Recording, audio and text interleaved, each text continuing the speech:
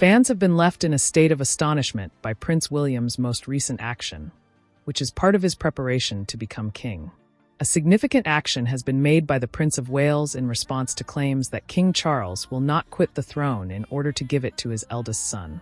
During his historic visit to the 1st Battalion Welsh Guards at Salisbury Plain on Tuesday, Kate Middleton's husband participated in live-firing drills.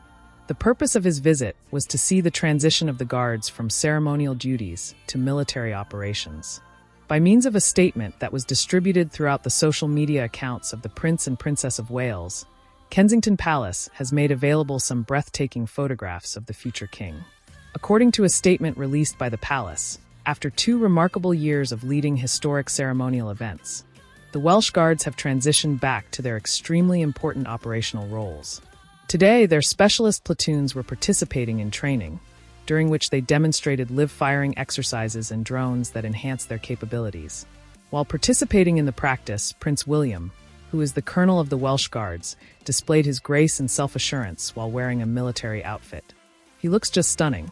While he was seeing people carrying out specific training exercises, he was provided with briefings on the activities that were currently being carried out by the regiment. Due to the fact that King Charles, who is 76 years old, has desired to be the monarch for decades, the new role comes in the midst of claims that King Charles does not intend to abdicate to William. Thanks for watching. Make sure to subscribe and turn on notifications for more of the same. See you soon.